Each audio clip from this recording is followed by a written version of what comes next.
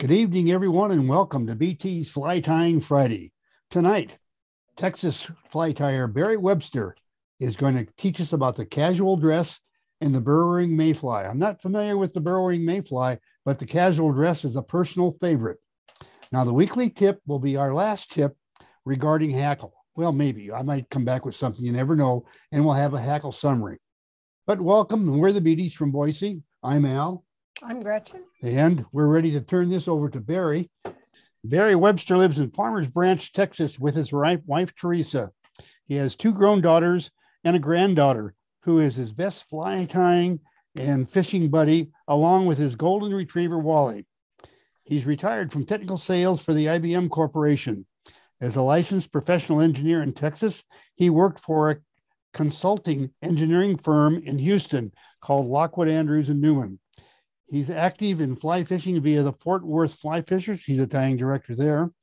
As a board member of the Dallas Fly Fishers, a board member for the FFF Texas Council, and in his spare time, he's on the board of directors for Fly Fishers International.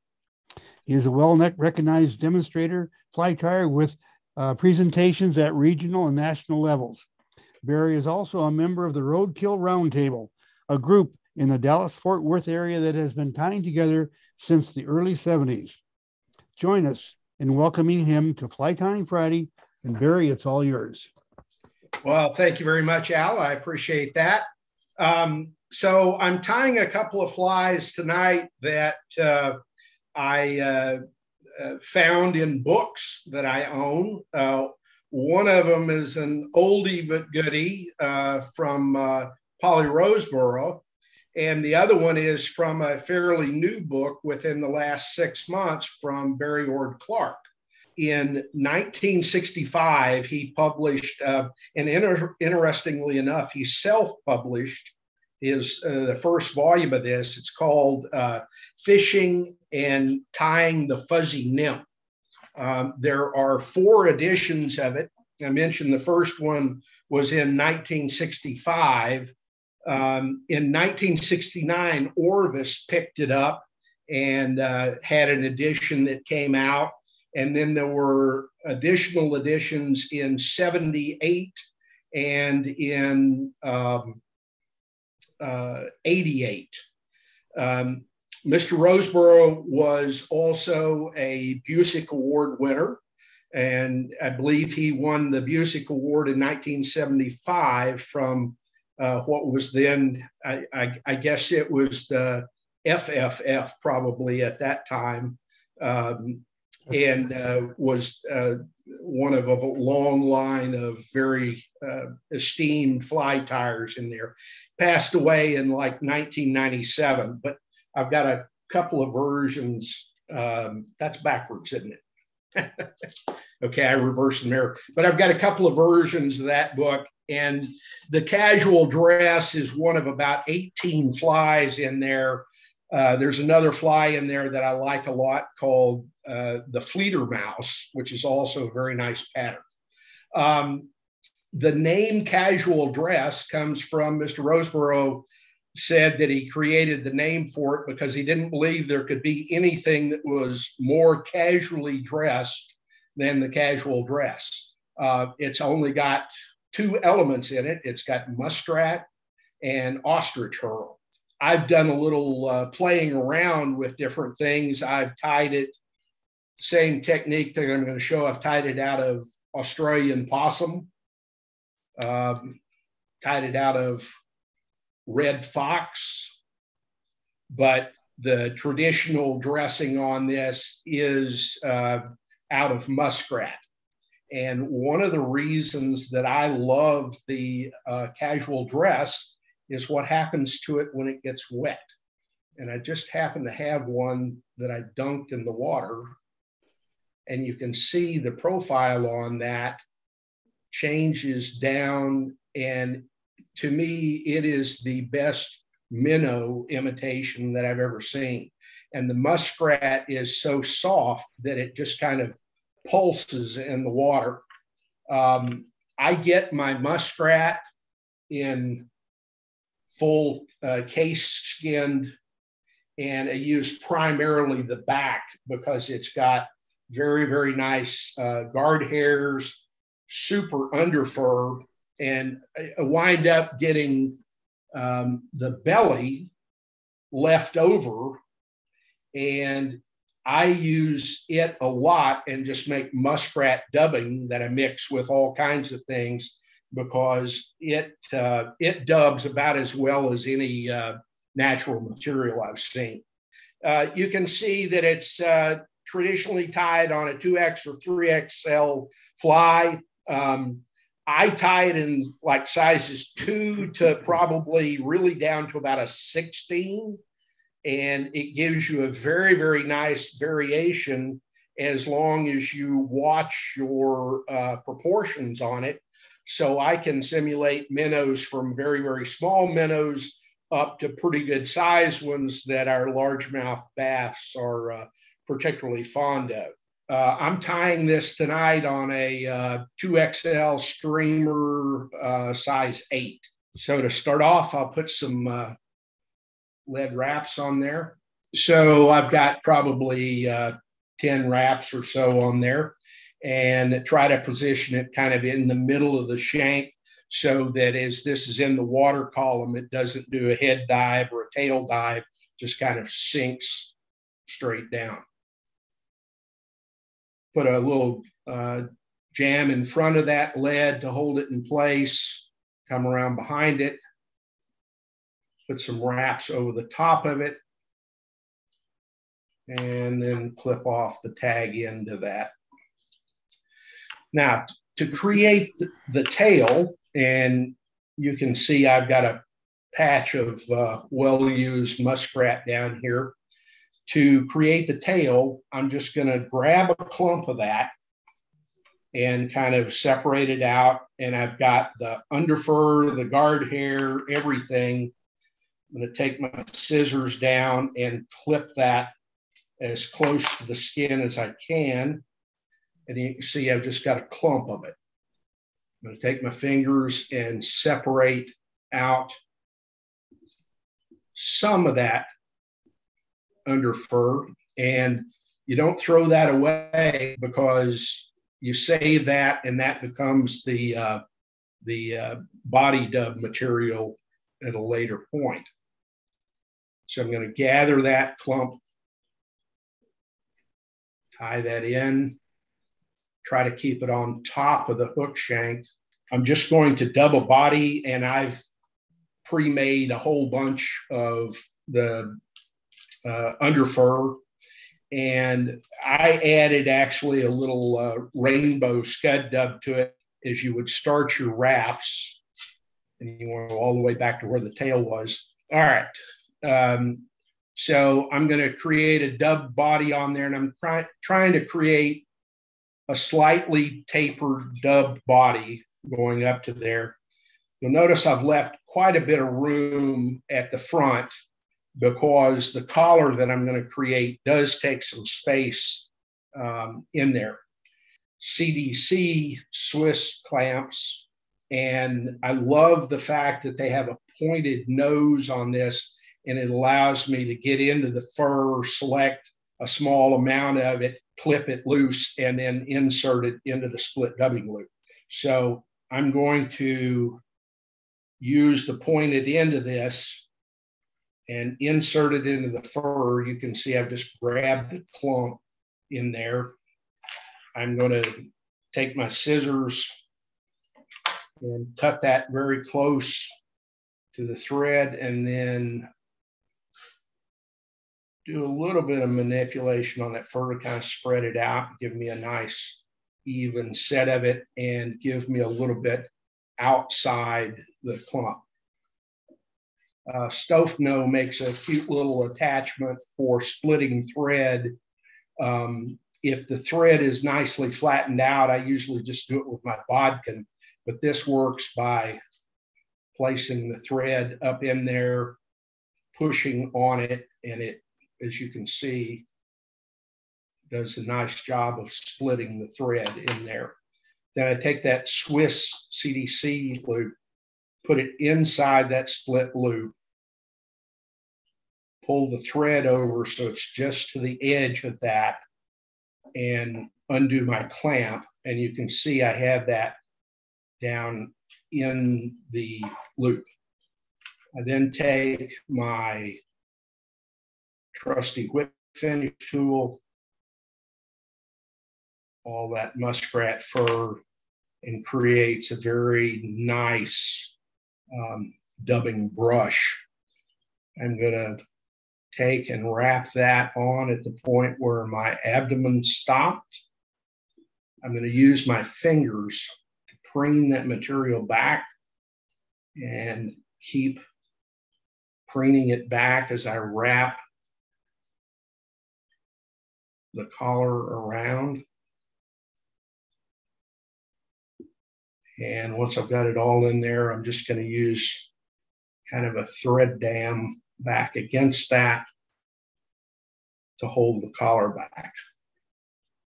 And you can see that creates a very, very nice collar segment that have very, very long barbules on it and are kind of real fluffy. And those are typically not what you want for your classic Atlantic salmon flies, but stick those back in your tying materials, because this is one of those places where the bigger, the fluffier it is, the better it is. So I'm going to select one of those ostrich hurls, clip it off. And I always take and use my fingernails to kind of strip that off and get down to a bare rachis. And I'm going to tie that in.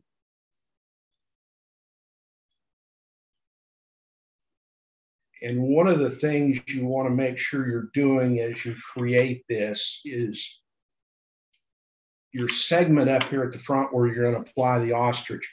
You want to make sure that that is as level as possible with your thread base, because if you have a very drastic slope, or if you have a lot of steps in there, then you're going to struggle with your tying in your ostrich hurl.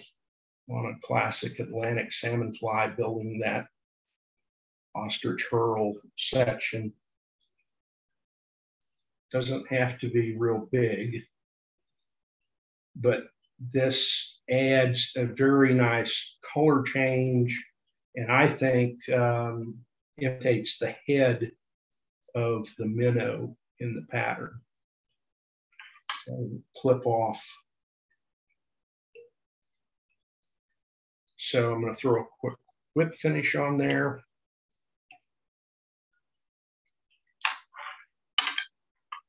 Go ahead and clip my thread off. And I always throw a little Sally Hansen's on this just to toughen it up a bit. And I think it also gives a nice glossy head to it. And invariably, I fill up the eye with head cement.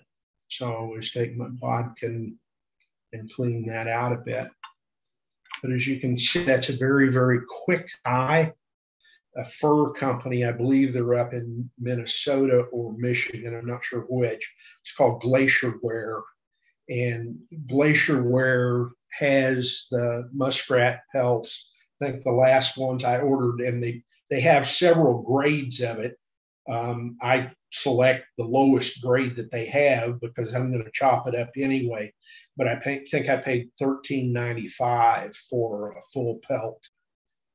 Again, when that gets wet, that's what it turns into. And in the water, if you have a chance to look at that, that muskrat is so soft that it literally just sits there and undulates in the water. It looks like it's alive. Okay, no questions? Then I will move on to the next slide. All right, the next fly that I'm going to tie. So we were talking about a 1965 first edition book.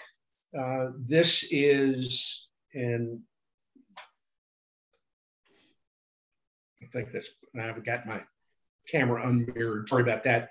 But it's Barry Ord Clark's The Feather Bender's Fly Tying Techniques. So we're going to tie the burrowing Mayfly nymph from Barry Ord Clark. All right, and I will warn you ahead of time, if you go to Barry Ord Clark's book, you'll find that I do this a little bit different. I've kind of adapted it. His body is a dubbed body, and I'm going to use a rubber legs material for the body. Other than that, it's pretty much the same as what he's done. So I'm going to start the thread on there, and the first thing I'm going to tie in is the tail. And what I'm using, this is just a hairline. It's an olive ostrich herl. And if you look at the way these things work out, there's all kinds of little bitty short barbs down at the bottom, and they're too short to tie, collars and things like that. But guess what? They work just perfect for the tails on these. So I've selected 3 of the shorter peacock barbs and try to make sure those are matched up in length as close as possible.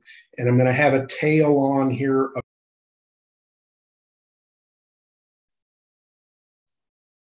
And I'm just going to wrap that down the body ways and then clip off the tag ends. Next, I'm going to take a longer ostrich herl and tie it in. That's going to become my ribbing material. And I'm going to tie in a piece of legging material, and you could use any kind of legging material that you wanted. I am using Fly Tires Dungeon Bug Legs in olive. Okay, so I have the long piece of ostrich herl tied in. I'm going to tie in the piece of bug legs. And once I get those in there, I'm going to build up a tapered body. Okay, that's probably good enough. And so now I'm going to take the legging material and I'm going to start wrapping that right back where the tails join in. And I'm going to try to do nicely touching adjacent wraps. And I've left a taper in there that I wished I hadn't, but it'll work because we're going to cover up a lot of this with another material in a moment. Okay, so I'm just going to tie that off and clip off the tag end of that. Now I'm going to grab my long piece of ostrich and I'm going to begin to wrap that. It's actually seating itself down in there amongst that leg material. And so sometimes you kind of have to force it to go where you want it to go. And we'll go ahead and tie that off.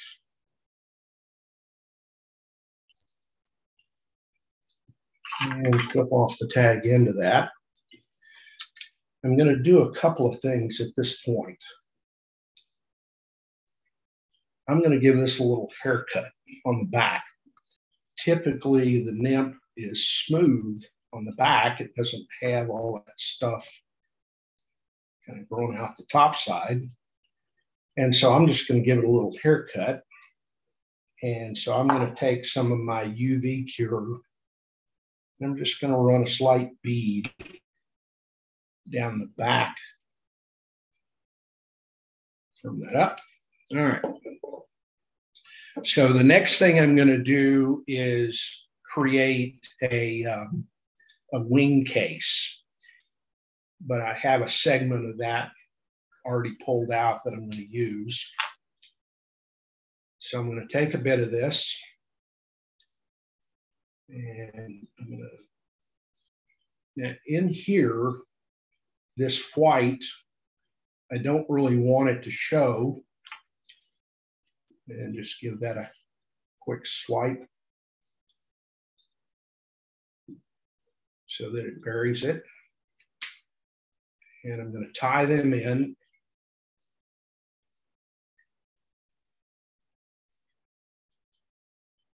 Flip off the tag ends.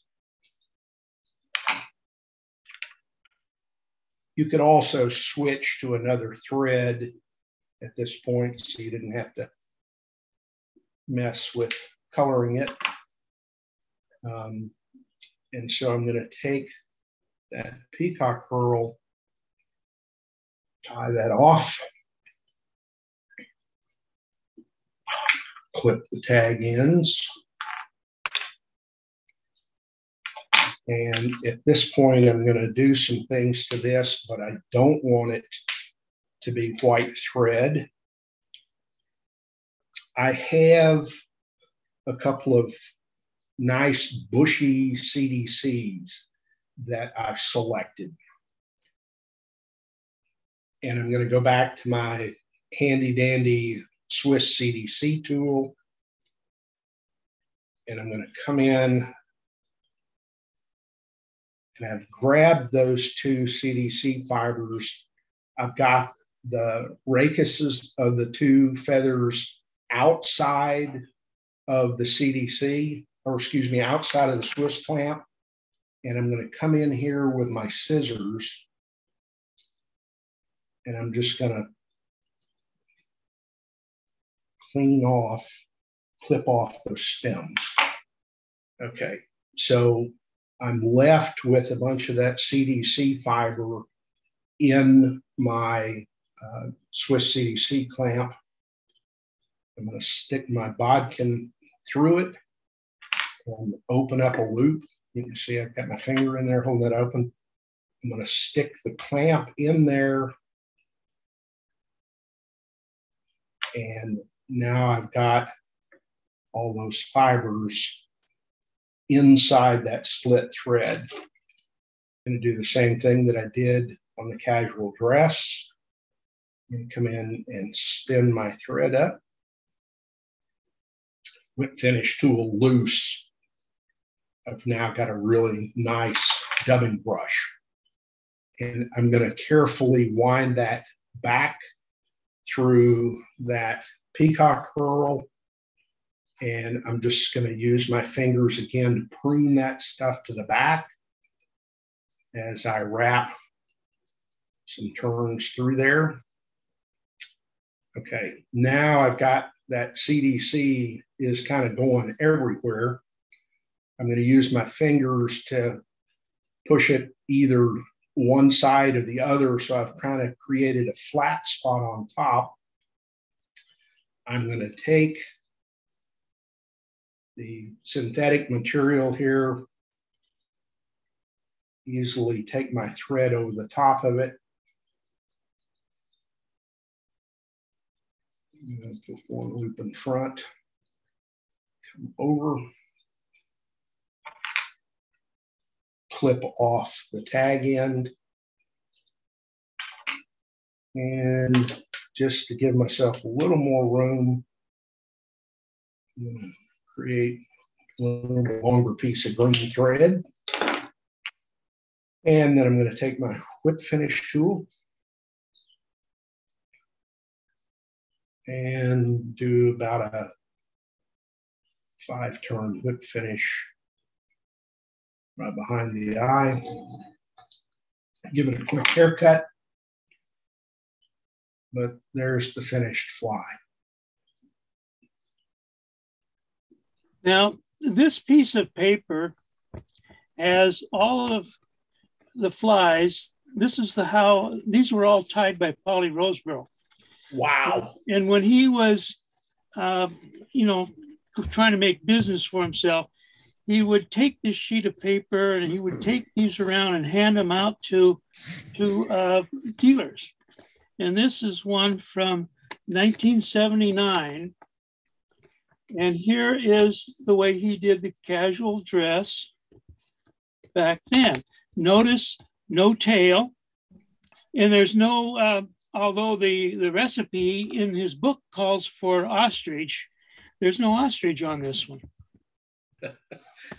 So he took some liberty with his recipe as well. Weekly tip. We were going to talk about Hackle and possibly the last offering, if you will, though we probably have slipped over quite a few. The one we're going to talk about tonight, though, will be the Hackle Stacker. And as you can see, I've got a bunch of materials over here.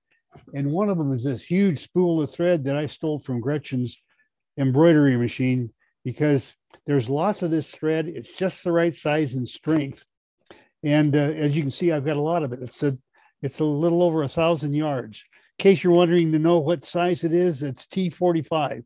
Obviously not in any of the deniers that we worry about in fly tying.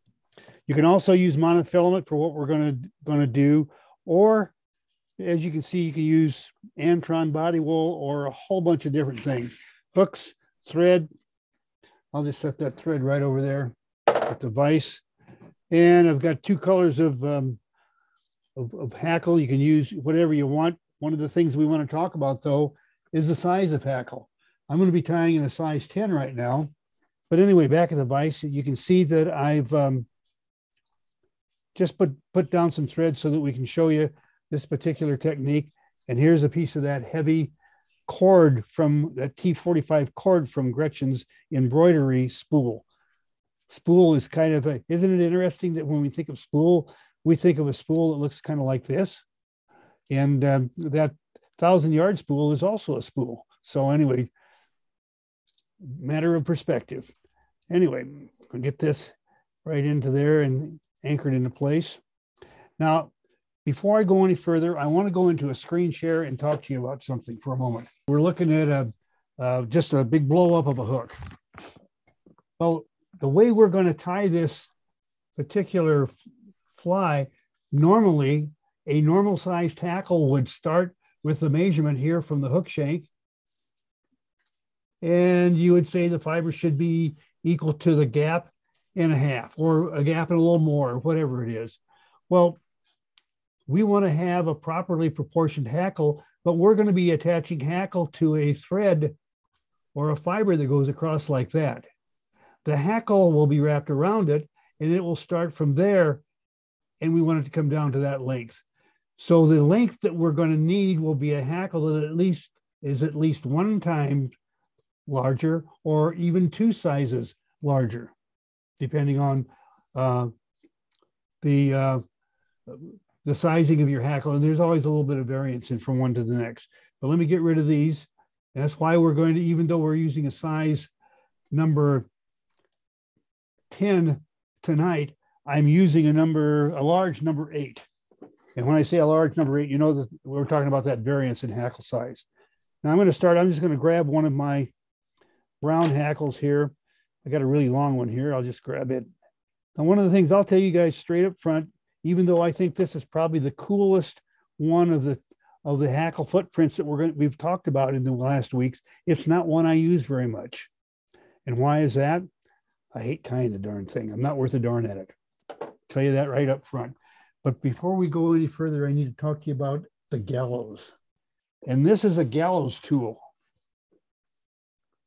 As you can see, this end goes on the vise stem, and then this hangs up above. The one you see right here is anchored into the parachute post, or if you're going to do an extended body, this one pulls down to the extended body. But that's what those are for. But let's tie on that hackle. And here's where you can get into trouble. Even though I don't like tying this thing, I've tied enough of the darn things commercially to have a couple of tips for you. if you just take and tie this thing on the hook, I want you to notice, see how that feather turned as thread torque allowed that to twist away. In fact, I've had to turn my vise way over so you could see that. Let me stop, because what's going to happen when I start to wrap that around the thread, it's going to flip over and the dull side is going to show up. And I want the sunny side to be up.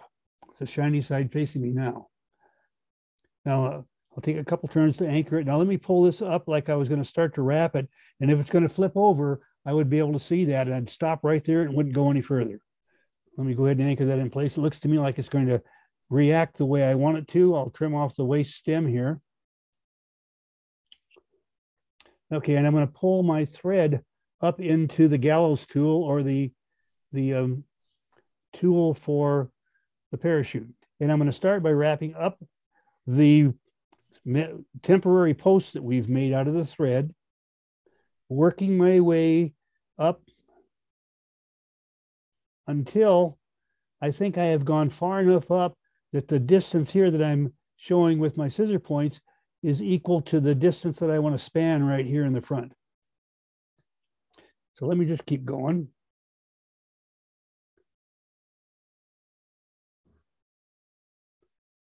Okay, now I'm going to stop a couple of turns right there at the top, tight together, and I'm going to start working my way back down.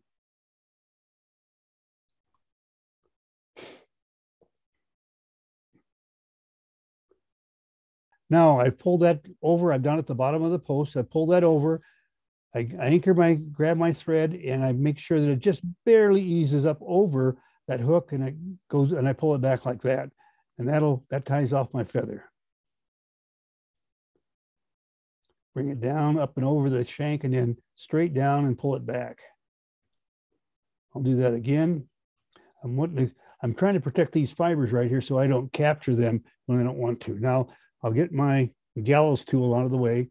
Just pull that back. You see now it's loose and free, which will allow me to pull this back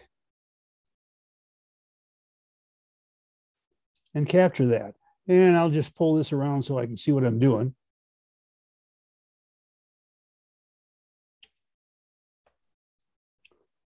All right, now I'm going to just wrap forward. Now, typically what you would do is this would be one of the middle steps in the construction of a fly. I'm not going to put any dubbing and tail on the back. I'm not putting any on the front. I'm showing you a Hackle application that you take and do with as you please. I'll show you a couple more ways to put it on the hook other than the one I'm using right now. But anyway, I'll pull this up, and I'm going to tilt this towards you so maybe you can see a little bit better what I'm doing. There we go. Now you're looking right straight at the front of that wrapped hackle, right there where my scissor point is. And I'm just kind of pulling these apart, separating them slightly.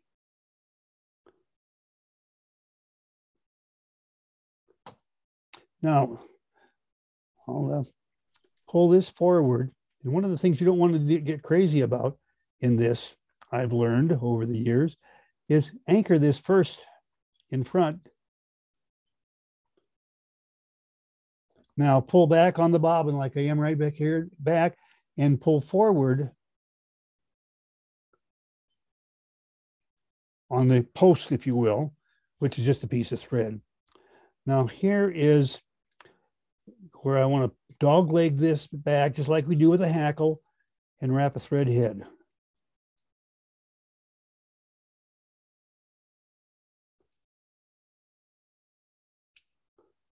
Set that aside, get my whip finish tool out, and apply a whip finish.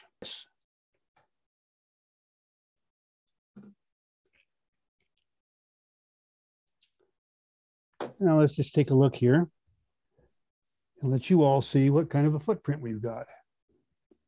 The footprint, except for a screwed up one right there that I'll trim off, the footprint is not dissimilar to the Byford one that we did several weeks ago. Quite frankly, I like the Byford one a lot. And let's set that aside for a minute. And let's go back over to the materials for a second, Gretch. I want you to notice that I've got some 6-pound monofilament setting here, and it could be whatever pound I want. The reason I'm not using that is not that it won't do a really great job on the parachute post. The problem is it's so stiff that doglegging it back to make a nice smooth head doesn't work, and you end up with this stub of monofilament sticking up. So I'm not using that, but that's the only reason. Well, what I am going to do instead is I'm going to use some Antron yarn. Just cut off a chunk of that. And we'll go back over to the vise. I'm going to show you another way to use this material, or this concept, if you will, this type of hackling.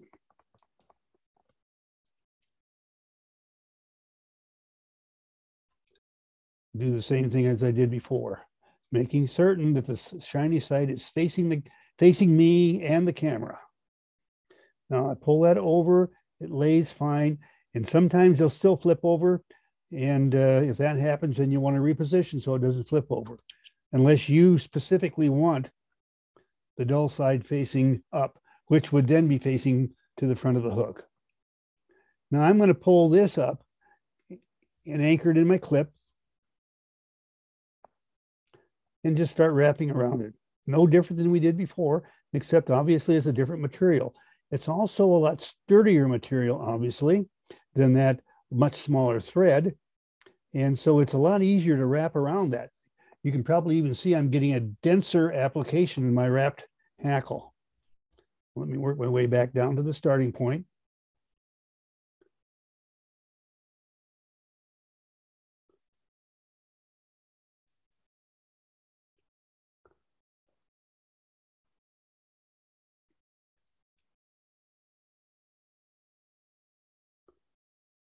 All right, I'll tie off that feather.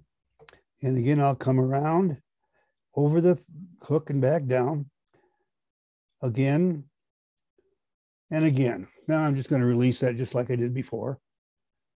Twist my vise around so that I can trim off that feather. Wrap forward, but I don't want to go quite all the way back to the hook eye this time. Let me turn this around so you can see that I'm going to do just like I did before. I'm going to kind of divide that. Pull it out to the sides.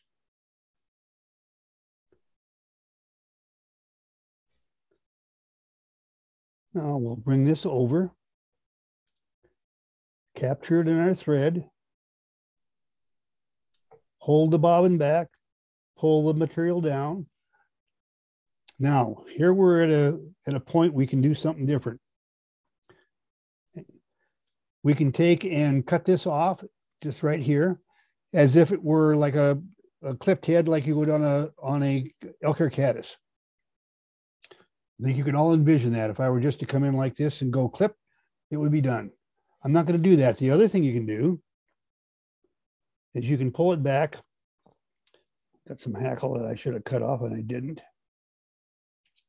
Okay, and you can just dog leg this right here with a jam knot and kick it back so that it becomes like a wing sticking back here, and you can trim it up here. Or let me unwind this and I'll show you the one last option you can do with this particular. All right, there we go. And now what I'm going to do is just take my bodkin, lay this over, and make myself a little bubble head there. And that may be to your liking. Those are all different options that you can do for that. And then you can trim that off as a long wing, as a short wing, as a no wing, just a bubble head. Those are all things that are up to you. I'm just going to whip finish it off and leave my options there.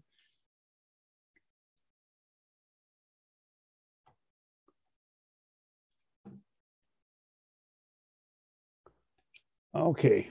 But there we have the hackle footprint that we talked about. And I had a snag feather right there. So that brings it out more to the sides. Let me tilt that. There you go. You can better see the footprint that we get out of that type of a hackle. Let's compare that now to several weeks back. We did what I called the Frank Johnson water walker, which was parachutes around each post. It gives you a platform like that. Now, I was told by several people in emails that Frank Johnson did not invent that. Somebody else did back in the 70s. You couldn't prove it by me. All I can tell you is Frank Johnson showed this to me. The next week, we took the same concept, only we did crisscross wraps between one hackle, crisscrossing between the wings, giving us a hackle footprint on the water like that. The week after that, we went in the first of the biford tie. And the biford tie is, if you'll recall, is where you just wrap a regular hackle. And then the last application of dubbing is a crisscross under the hackle, through the hackle to divide it so that you get a hackle footprint that's similar to that. And the week after that, we did our variation of the biford, and it's the one we prefer over and above the regular hackle. And that's where we just took a strip of material, in this case yarn, but it could have been peacock, ostrich, or whatever the heck you want to put in there to give you a hackle footprint that looks like that. We think that's the best optional hackle footprint, if you will. However, the one that's, I would say 80% of the flies in our personal fly boxes, they got traditional hackle on them. Truth of the matter is, here in the West, you're fishing some pretty rough water. And in fishing that kind of water, I don't think the fish have a chance to see what the footprint looks like. That said, 20% have the modified biford in our fly box, and that's for spring creeks. And spring creek is a totally different ball game than fishing some rushing mountain stream or freestone river. It's something as big as the Yellowstone. A lot of rough water in the Yellowstone. And on the flip side, there's a lot of side channels in the Yellowstone that fish just like a spring creek.